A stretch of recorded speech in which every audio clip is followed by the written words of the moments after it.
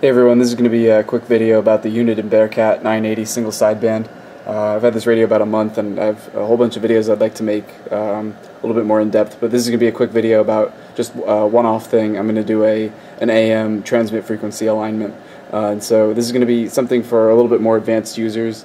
Not necessarily advanced in CB radios. I'm pretty new into the hobby, but a little bit more advanced equipment. Like you can see here, I'm using an Agilent spectrum analyzer. Is probably like a $10,000 piece of equipment that most people won't have. Luckily I have it here at school, so that's what I mean by advanced, a little bit more advanced equipment. What else you'll need is I've got a few connectors here, BNC, SMA, a few cables, and some attenuators. These are step attenuators, adjustable, so we can put the signal into the spectrum analyzer without any issues. So I'm going to get set up here, take the radio apart, and just skip right to the alignment and get right into it. One more thing I forgot to mention was obviously you need a way to power your radio. On the bench top here, it's a little bit difficult. I'm using 3 power supplies in parallel here, running just shy of 14 volts, which is about what you're going to see in a vehicle while it's running. And that's where I use this radio, so that's the voltage you want to use. This is not an ideal setup, obviously. I've got a whole mess of wires with the supplies in parallel. Ideally, if I was doing some long-term bench testing or tuning, I would want one big supply, or maybe just use the 12-volt battery that can handle the current, because if I dead key the radio here, I'm pulling quite a few amps, 3, 2, 2, just about there. Even pegs over to constant current on this one, drops the voltage a little bit, but for this purpose it's fine, but obviously not ideal for a long-term test. So just one more thing I wanted to mention. Okay, so I've got the radio set up here. I just wanted to show you the connection. I've got the radio tuned to, I'll flip it over here, channel 20, which is 27.205 megahertz.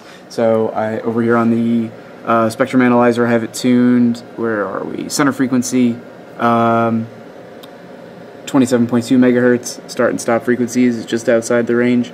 So for our signal connections, I've got this adapter on CB radios. It uses a PL203, or excuse me, PL259 connector. So this is a PL259 to BNC connector.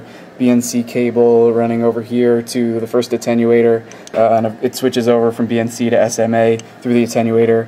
SMA comes around, attenuator again, plenty of attenuation. You can always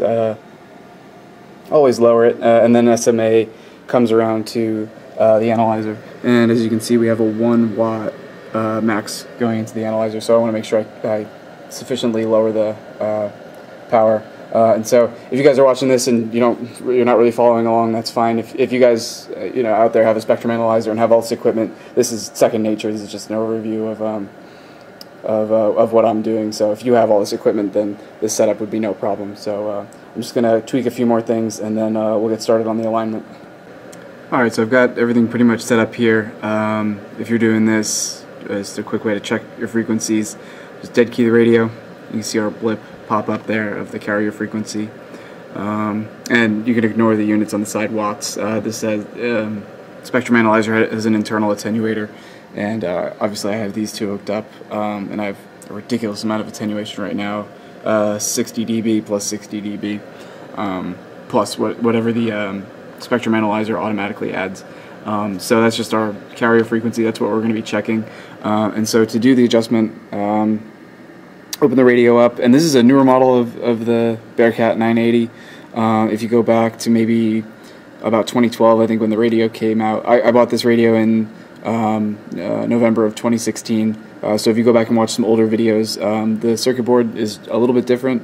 The layout, I think this is like maybe a newer generation of it, with some revisions and components moved around.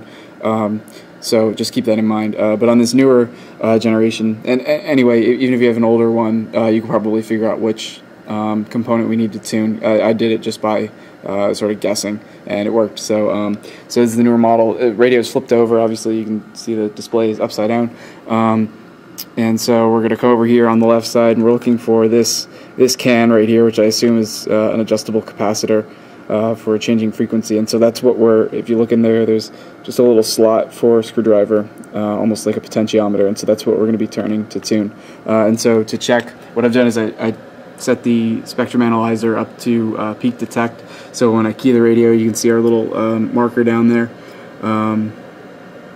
marker number 1. So when I key the radio, that jumps up, and that's finding our peak frequency, which obviously is the carrier.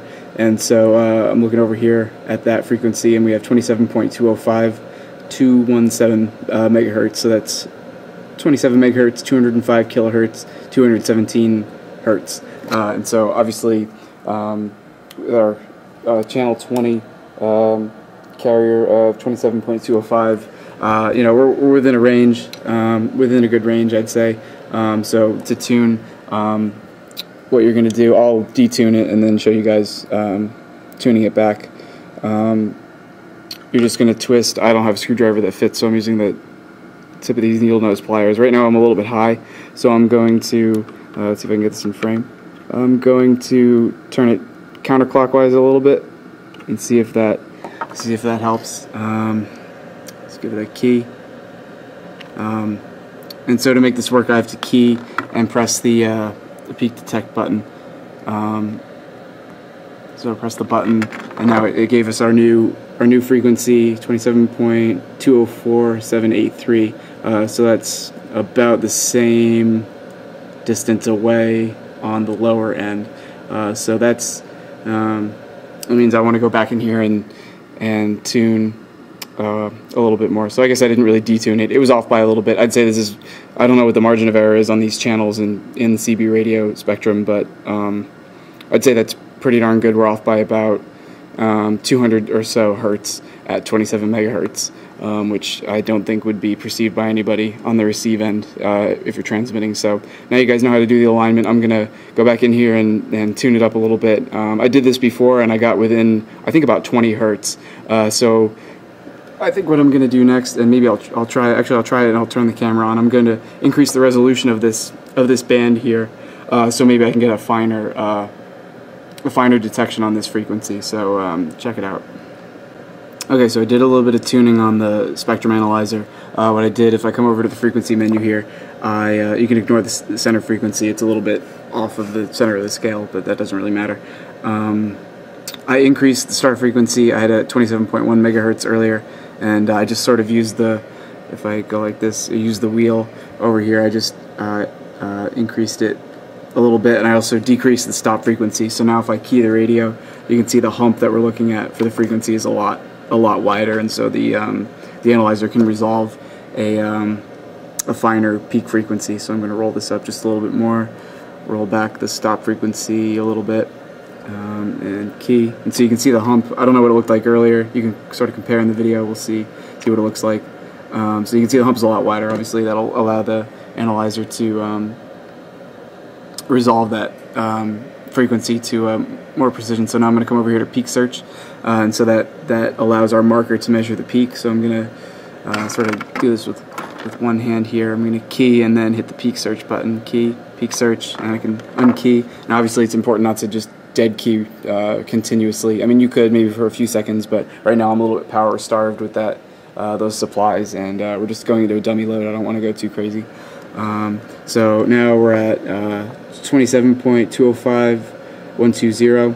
So it's better than it was before. So that means that the alignment that I did was good, but the radio just couldn't resolve. So I'm gonna maybe do it a couple more times, and no change. So now I'm going to go back into frequency, start frequency, roll that up a little bit more, stop frequency, roll that back a little bit, and then we'll go back peak, and then we'll key and press 27.205134. No, not real. Sorry, not much change. Do it again. Peak search. Nope, nothing. So I think we might be in just about in good shape. I'm going to dial back this adjustment point here a little bit. Let's see if that changes. 134, no change.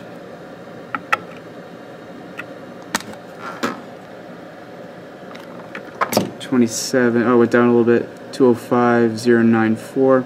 So that means we're off by 94 hertz at 27 megahertz. That looks pretty good to me. So I'm going to stop right about there. Maybe I'll screw around with it a little bit more, but I think you guys get the idea. So the main, I sort of just remembered, or not remembered, but discovered it right now, is that you need to make sure you have the resolution for the spectrum analyzer fine enough so it can resolve those finer frequencies. So right now, like I said, we're off by 94 hertz, and so if this is, if you have the equipment to do this, I think this is a great thing to do. Help you sound better on the air. When I got this radio, the frequency wasn't off by too much. I don't, maybe let's see, it was 205, maybe by about 500 hertz, a kilohertz or so. So the alignment was good right out of the box. But I wanted to go in there, and it was a fun little project to do. And the other thing to consider, I don't really remember. Obviously I'm tuning. Let me flip the camera over here. I'm tuning at, maybe that won't work, channel 20. You should be able to tune anywhere on the spectrum, and so maybe what I'll do is I'll just go back and check other frequencies and make sure they match up, but obviously that requires changing the spectrum analyzer up a little bit. So anyway, that's about it. If you guys have the equipment to do this, definitely check it out. Fun little project. So leave any questions or comments you have. Thanks.